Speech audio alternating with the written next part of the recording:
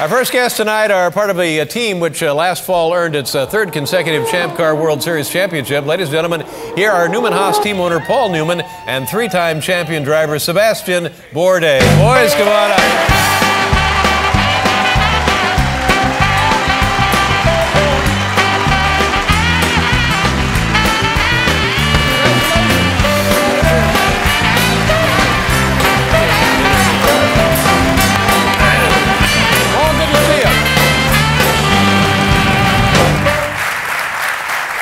Good to have you with us, Paul. Happy New Year. How you doing, my friend? Does anybody know how cold it is in here? It's just about right. This is exactly the way we like it. The mucus in my nose is freezing. Well, that's a lovely notion. Paul, tell myself and everybody how long it is you've been co-owner of Newman Haas Racing. 1983. 1983. And in that time, how many championships have you won? 5. 5. And Six. So that means that Sebastian has won half of the championships in the history of your team. That's a remarkable accomplishment, isn't it? Congratulations. And Paul, tell us, other than Sebastian, who has driven for you? Mansell. Nigel Mansell. D'Amata. Mario Andretti. Michael Andretti. Pretty good group, isn't it? And how is it that you came to be co-owner of a racing team? It's a good one. It's a really good one. I was running cars in the Can-Am series, and the Can-Am series went under, and a fellow by the name of Carl Haas, who had the Lola distributed for chassis, called me and asked if I would start a team with him. Right. And I said, Carl, I've had cars from you for 5 years. They've come late and overweight. Why would I want to start a team with you?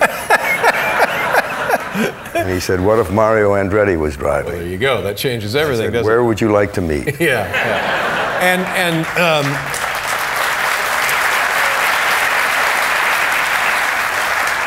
Sebastian, is this your third full season with the team? Is that correct, or fourth? I joined the team in 2003. 2003, and you've won 3 championships. And what was your relationship like when you first joined the team? You certainly had known of Paul Newman and stuff. Did it take a while for you guys to become friendly?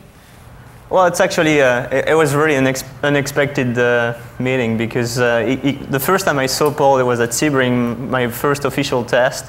And then the second time, I had just done my first pole position in St. Petersburg at the first race in 2003. And yeah, I guess we had dinner and made a very good start right away. And then it's been a pretty awesome relationship so far. Right, but did he get friendlier as you started winning? Well, let's say that first weekend was pretty good, because we got to lead the first race and for the most part, but didn't go to the conclusion. And yeah, I'd say it's been pretty good right off. Yeah. So you win 2 championships back to back, virtually unheard of anymore, and so that makes it, I think, in my mind, harder to win a third consecutive, because who knows, the intensity may not be there, personnel changes, whatever, the equipment could be different, but yet you were able to prevail 3 years in a row. What was different about this campaign compared to the first 2? Well, I think the seasons themselves have been pretty similar. Between 04, 05, 06, we won just about the same number of races, 7, 6, 7. We've been very consistent with the McDonald's car, and I think the whole program was really working well together. So it's been very different only on the fact that the first one was my first professional achievement, and then last year we made history in the championship, being 3 in a row. Right. Haven't been done before, you know. So it was very special and very similar in the meantime. Now we have some videotape here. I'm not entirely sure what it is. It has something to do. It's gonna kind of remind me what it was last year. It has something to do with you and a fellow competitor, Paul Tracy, who's been in the series for a long time, a seasoned veteran, as they say. Talking about a wrestler? A fiery competitor. And we'll look at the videotape, and then you tell us what we've just seen. All right, go ahead and roll this. You missed the beginning, because this is like you really think he's actually close, but it's just that he kind of really lost the car. That's like a long Paul time ago. in the blue car. That's me a little ticked up. Yeah, there you're just out of the car. You've been pushed around. Just a touch. Oh, here we go. This is what racing's all about. You haven't seen the best, huh? You missed it. And right now he's actually asking me to get in the fight because he had some practice from the race before. So. Wow. Wow. Now, how much of that is that unusual, or is that kind of happen every race, or with Paul? Just This guy, or with just anybody in the series? No, Paul and I have a long time story. It started actually in middle of 2003, and every year we have our little bump. So it's it can be a little frustrating. This time went a little bit over the top. It was last corner, last lap. Yeah, we're second. So. And when the season starts pretty quickly now in the spring, as the spring comes around, doesn't it? What do you do in the off season? You have a new baby girl. Congratulations there. That's a nice thing. How old is your daughter? Yeah, 2006 was really special. We got married with Claire, my wife, won the 3rd straight championship, got Emma, and tested a Formula 1 car. So yeah, it's been. You missed the one big one. That's when Tracy's car landed right on top of Sebastian. Landed right on top? In Cleveland, yeah. Oh. He tried to chop my head off. Yeah. Ooh. That'll cost you points, won't it? Yeah, I didn't make it after that. No, yeah. I had to stop in the grass. I was kind of knocked out. And so you'll be competing in North America, and I guess the Champ Car Series goes foreign countries as well, Mexico and Australia, Japan. China. China, new race in China. The Netherlands this year again. Belgium. Australia. Yeah, and then after 2007, do you have plans for that? Well, right now we're just taking the challenges one at a time. An awesome program again with Newman, Haas, McDonald's, and hopefully we can make it real history because Ted Owen had done it in 46, 47, 48, the 3P. So we'll try and make it 4, which obviously, like you said, it's getting less and less likely. I would think it would be harder and harder. We're working harder and harder. So everybody's starting with a new chassis this year. So the Panos, is that what it is? Yeah, it's going to be. Now, Paul, you're still driving. You just drove about a month ago or so, didn't you, up at Lime Rock? What was the event? It was an SCCA final race of the year. And now when you go to these races, is your wife, oh, hot diggity, let's go, or is she? What kind of support do you get at home there? Well, Joy and I have been together for 50 years. 50 years, that's remarkable.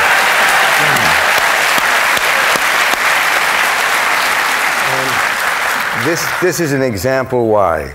On the morning of that race, she handed me my helmet like this and said, "And this is your last race." Oh. And I started 3rd and I finished 1st. Congratulations.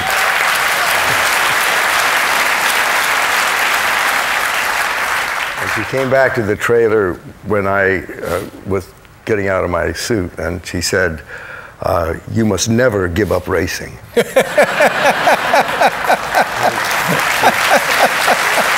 That's very sweet.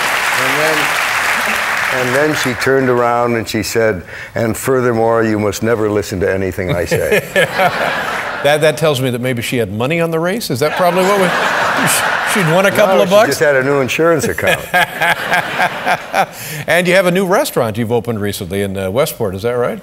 And the name of the restaurant is the Dressing Room. Yeah. What kind of place is it? Good. Yeah. If I were to go in there, in addition to having my dinner comped, what kind of things would I enjoy from the menu? Well, one of the favorites I hesitate to mention, but will nevertheless, is the P.L. Newman hamburger. Oh, now why would you hesitate to mention that? Well, because it's not from ground chuck; it's from brisket, which is the working part of the cow. Sorry, the working part of the cow. What is that? That's what the chef told me. What is that? Good Lord, what does that mean? Don't ask me. I'm not. If I didn't ask him, don't ask me. All right, well, I'm not asking anybody. So that would be good. And have you eaten there, Sebastian? Not yet. He hasn't invited me yet. Yeah.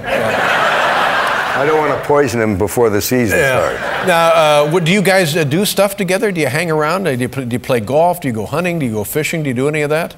I'm going down to see his baby. Oh, that's very nice. Down in Florida? Yeah. She's actually expecting us pretty soon now, so we'd better hurry, I think. Well, that's very nice. Paul, congratulations. You're just it. You know what I mean? You're just the real deal. You're getting it done, my friend. You've been getting it done for a long time and continue to get it done. All my best. Okay. Have a great season. Sebastian, congratulations to you. We'll be right back with Diana Ross, everybody. Hey, wait, where are you going? Where are you going? Sit down, sit down.